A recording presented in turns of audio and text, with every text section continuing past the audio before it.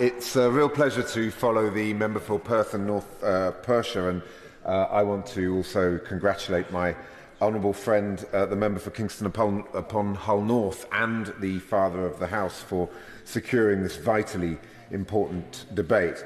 My honourable friend and others have campaigned unstintingly for justice for the victims and their families, and I pay tribute to her perseverance and dedication. Mr Deputy Speaker, my constituent David Farrugia first told me in 2015 of the absolutely appalling manner in which he and his family had been treated throughout this entire sorry affair. David and his siblings are part of the so-called fatherless generation. Their father was infected with the hepatitis virus in 1977 and with HIV in the mid-80s.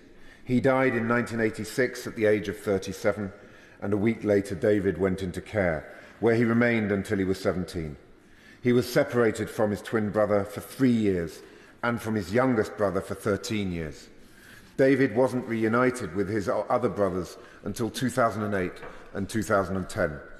They've also lost 2 uncles in this terrible scandal. Their story, the trauma of losing their father in horrific circumstances, of ending up separated in the care system, and the stigma they've lived with, is deeply harrowing. Sadly, their story is not unique, and many of those affected by the infected blood scandal have similarly tragic stories to tell. Lord Robert Winston described the scandal as the worst treatment disaster in the history of the NHS. But the scandal and the suffering caused has been compounded by the length of time it's taken victims and their families to receive justice. This weight has had a profound effect on David's mental health, and yet he continues to fight for justice like so many others. I pay tribute to David, who is in the public gallery today, and to all the victims and their families for their tireless campaign. It's been difficult, but they have never given up. But let's be clear, this has taken far too long. Thousands have already died, and with each passing day, more and more are lost without receiving the justice that they deserve. Justice delayed is justice denied, and every day that we wait is a day more that justice is denied. Sir Brian recommended in the second interim report that children of those infected should be admitted to the payment scheme. That report was published in April, but families like the Farrugias are still waiting to hear about being admitted to the scheme. The government must act without delay to allow that those who are now eligible to receive the interim compensation payments to register with the existing infected blood scheme.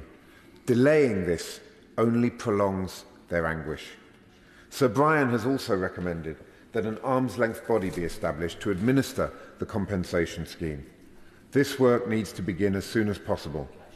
So will the Minister update the House and these families on where the government is in setting up and appointing a chair? Mr Deputy Speaker, time is of the essence. We simply cannot wait for the final report in the autumn for the government to respond. Sir Brian has made it clear that the scheme need not await that final report in order to begin its work, and that the structure of the scheme should be set up as soon as possible and before the final report of the inquiry. This scandal has caused decades of suffering, health issues, financial loss and stigma for those affected, as we have heard so powerfully from all of the contributions made from members across the House today. The wait for justice has already gone on for far too long. My constituents, along with all the victims and their families, deserve better than endless delays. They deserve to see justice delivered, and they deserve to see it delivered now.